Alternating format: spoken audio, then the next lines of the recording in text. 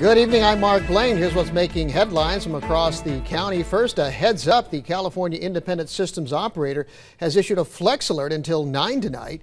The ISO says our high temperatures are putting added stress on the power grid and is asking people to keep their ACs at 78 degrees or higher, turn off all unnecessary appliances, and adjust blinds and drapes to cover windows in order to conserve energy.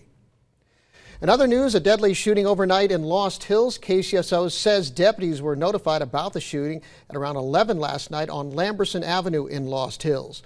Officials say one person is dead and another injured. There is no word on the extent of those injuries or the condition of that victim.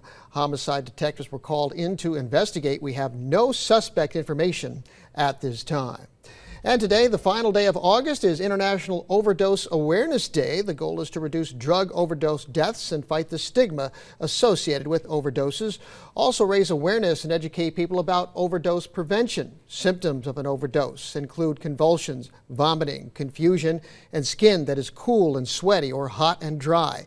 Adventist Health held a community gathering Tuesday morning featuring various speakers and sharing how the hospital network is working with all local agencies to address the issue.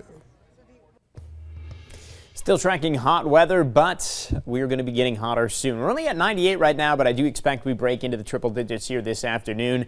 And then there's no question from there. We've got a lot of heat to talk about. 104 tomorrow, and then our heat really taking off. 107 to as high as 108 by Labor Day. A very hot Labor Day weekend for us. Overnight lows hovering around about 80 degrees, so really no relief even at night.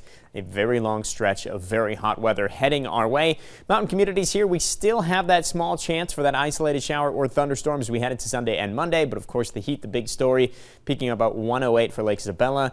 Upper 90s for Tehachapi and Fraser Park. Brandon, thank you very much. That's your latest news and weather update. For the latest updates anytime, be sure to head to our website, turn to 23.com.